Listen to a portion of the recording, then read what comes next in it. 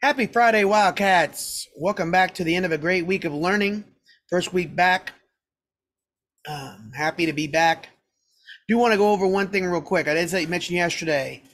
Uh, I mentioned girls heavily in my dress code issue, but I want to make sure everybody knows every person is has to follow that dress code. Our dress code is pretty much from the shoulders to the knees. We don't see anything. All right. It is a very um, a very equal and equitable dress code. We created it that way, but ultimately the problem is our message falls under the high school. The high school does not allow bike shorts. The high school does not allow other things as well. We've been pretty flexible on that. And again, what we're going to say, no bike shorts for any student, boy or girl, no bike shorts without something covering over them.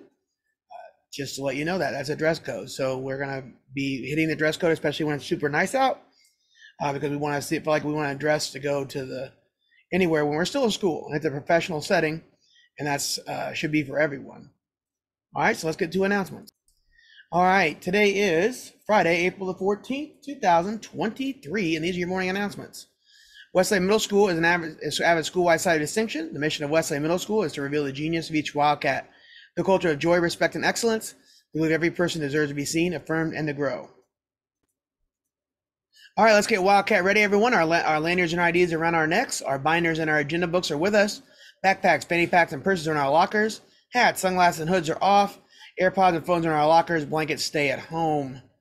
Don't forget, when the weather is nice out and when it's been getting better, because I think we're starting our changing bodies, especially in 6th grade, make sure we need to wear deodorant whenever we are here at school.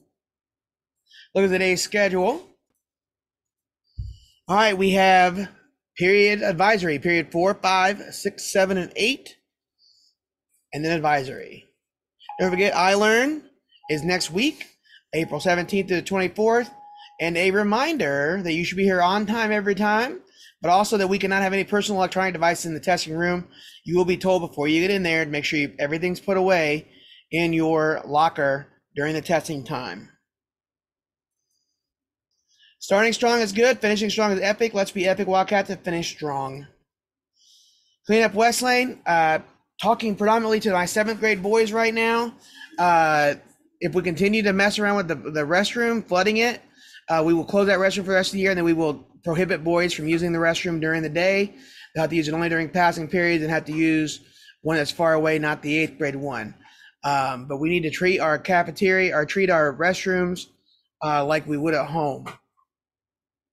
On time every time, that's Wildcat time. Don't forget to do a tech check right now. Do you have your computer? Do you have a sticky pouch with your name on it? Is your computer working? If those questions are a no, make sure you tell your teacher so we can get that checked out. Advanced Orchestra will have auditions next Monday, Tuesday, and Thursday after school. And all food should be in the cafetorium. No food should be outside the cafetorium. Breakfast students, you must report directly to the cafetorium off the bus to get breakfast. And all cell phones are in your locker between 9:15 and 4:15. They'll be taken if they're seen or heard.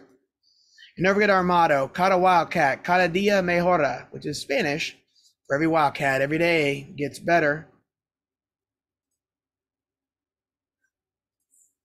Let's get better today, Wildcats. Don't forget, 8th grade, have a great trip to North Central. Make sure you are well behaved and paying attention. And we will see everybody throughout the building today.